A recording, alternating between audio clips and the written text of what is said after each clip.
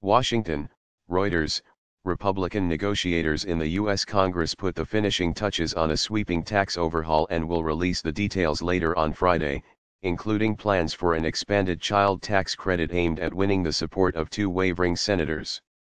Representative Kevin Brady, chairman of the tax-writing House Ways and Means Committee, told reporters that Republicans on the House-Senate negotiating committee working on the revamped bill had signed the finished product and the details would be published when the full House convenes at 5:30 p.m. EST, 22:30 GMT. A member of the negotiating committee, Republican Representative Kristi Noem, told reporters earlier the refundable portion of an expanded child tax credit in the bill had risen to $1,400 from $1,000, an apparent bid to win support from Republican Senators Marco Rubio and Mike Lee. I believe we trademark in a good spot and should be able to earn his support, Noem said, referring to Rubio. CNBC, citing anonymous sources, reported that Rubio is now on board with the finished bill. Before the expanded credit was circulated, Rubio had noted the legislation would double the child tax credit to $2,000, but only about half of that figure would be refundable to millions of working-class families.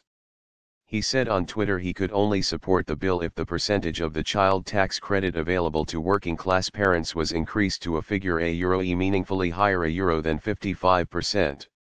Making the refundable portion $1,400, as Noem announced, would be 70%. Republican leaders hope to hold votes on the legislation in the full House and Senate next week.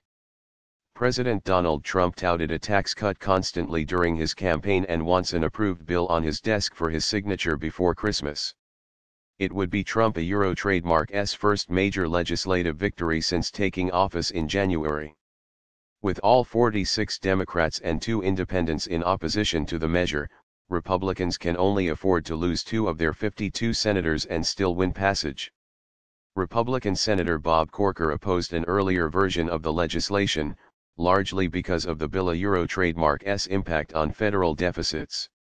Hurdles remain. As the tax package has evolved, it has tilted increasingly toward benefiting businesses and the wealthy, a trend some lawmakers have said is a concern. Provisions for offsetting the revenue costs of last-minute changes also were troublesome for some lawmakers. After resisting demands for weeks to cut the top income tax rate for the richest taxpayers, the bill trademark's authors did agree in recent days to lower it to 37% from 39.6%. The Senate approved a wide-ranging version of the tax bill on December 2 by a vote of 51 to 49, with Corker the only Republican to vote no.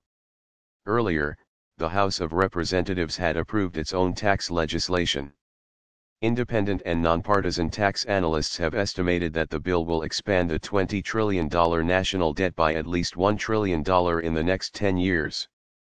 Moderate Republican Senator Susan Collins also has been noncommittal on the bill, in part out of concern about its provision to repeal an Obamacare federal fine imposed on Americans who do not buy health insurance.